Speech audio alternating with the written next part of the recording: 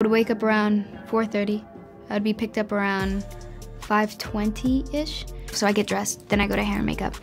And then after, I pretty much go straight to set and I start blocking, and then we start shooting immediately after. And we would do 12-hour days. We would have rolling lunches, so we just eat when we could. After shooting, I might have a couple of lessons. I might go to stunt rehearsal to learn the fight sequence that we have going on for the next day, so I'd do that for an hour, and then I might have a cello lesson, and then I go home. That was my day. It was my life for 8 months in Romania.